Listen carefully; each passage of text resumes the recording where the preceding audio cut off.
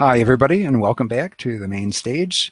I have the pleasure of introducing Tim Watson, who is with the Ohio ETD Association. They're one of our proud sponsors. And Tim, welcome, and I'll turn the floor over to you. Great. Thank you so much, John. Great seeing you.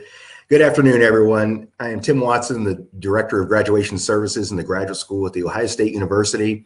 I'm happy to join you all for the day. Really great to get together again.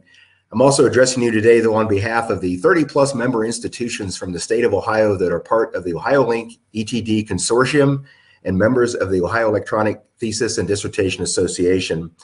On behalf of the Ohio ETD member institutions, it's a pleasure to welcome you to the 2021 USETDA conference. Our Ohio Consortium is delighted to be able to help sponsor this event, and like you, look forward to hearing from the many presenters during today's sessions.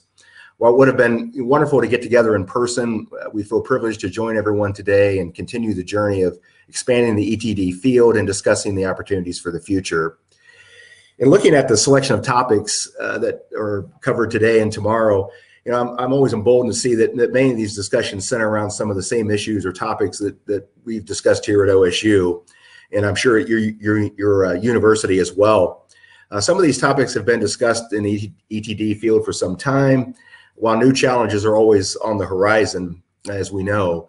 I've been involved with the submission of ETDs for 20 years and can tell you that some of the best advice and guidance I've received with our own ETD process has come from the group of ETD professionals such as we have gathered here for this conference. It's always just helpful to know that others are experiencing some of the same challenges.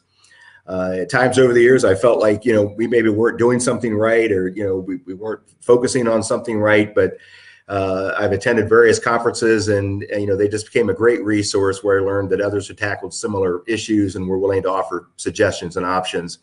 This has been true at the national level, but also for the Ohio schools, who are part of the state consortium that has existed for 15 years. And to this day, we still share ideas, discuss topics not only through the OhioLink ETD Council, which is made up of ETD representatives from Ohio institutions, and in conjunction with OhioLink, the state library network, but also from the professional and social ties that we've developed over time. Seeing John, seeing Terry, seeing other folks, is just always great, and it's like seeing old friends again, and that's just always been one of the positives for me about all this.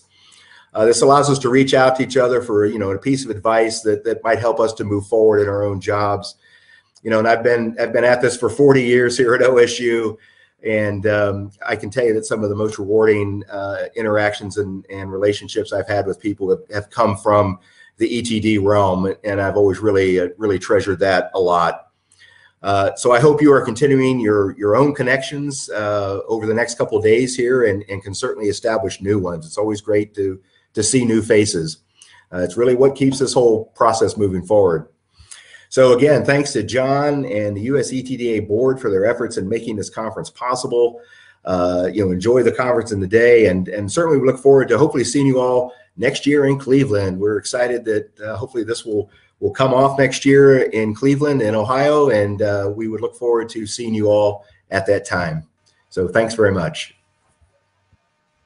Great. Thank you so much, Tim. And we really do hope to see you next fall in Cleveland. So, all right, gang, we're going to hop over then to the next the sessions. And we have 3 concurrent sessions going on starting at 3:10. And thanks again.